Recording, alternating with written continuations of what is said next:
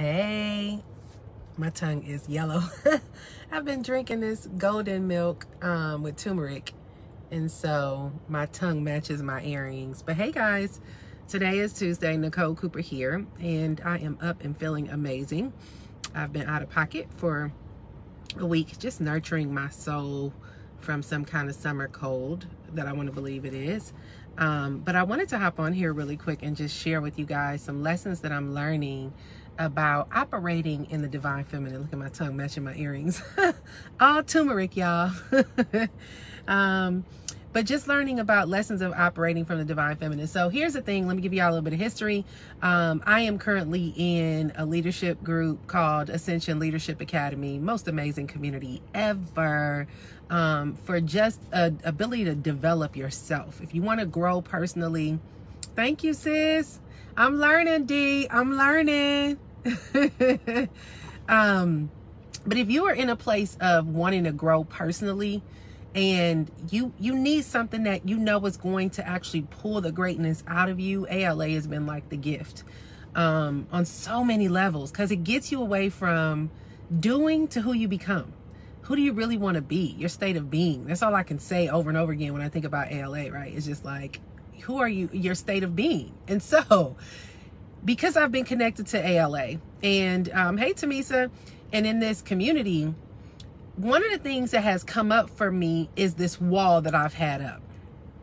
A wall of like being tough, having to be strong all the time, being okay with not having help, and always trying to figure things out on my own, and just feeling obligated to just always be planted in strong soil. Like, I just did not have room for emotional breakdowns, right?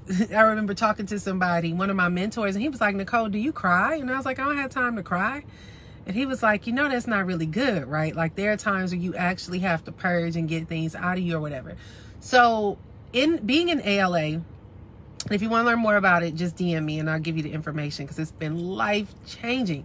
But being in this community, my masculine, what has come up for me over and over again is you operate from the masculine. Like, you have this really masculine energy. So, and I was like, what does that mean? Like, I didn't understand what masculine and feminine energy meant. Like, I didn't even know there was a distinction. That's how naive I was, y'all.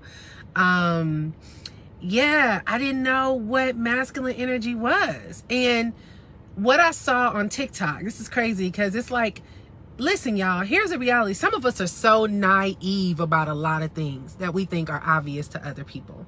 One of my good friends, Dee, she's on here. She always is operating in the divine feminine and really taking care of herself and nurturing herself and just doing everything to support herself. But I was just like, oh, Dee can do that because that's Dee. I never gave myself the permission to like do the same. So let me explain.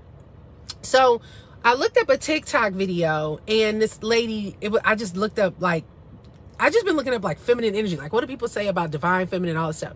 And she had a really good explanation. She said, when you operate from masculine energy, you operate from your neck up. It's what you think, it's what you can create, it's all that stuff. And then she said, when you operate from your feminine energy, you operate from your neck down. It is your being, right? And so I was like, okay, so what does that mean? Like, you know, I still so naive. I was like, oh my God, how does that translate?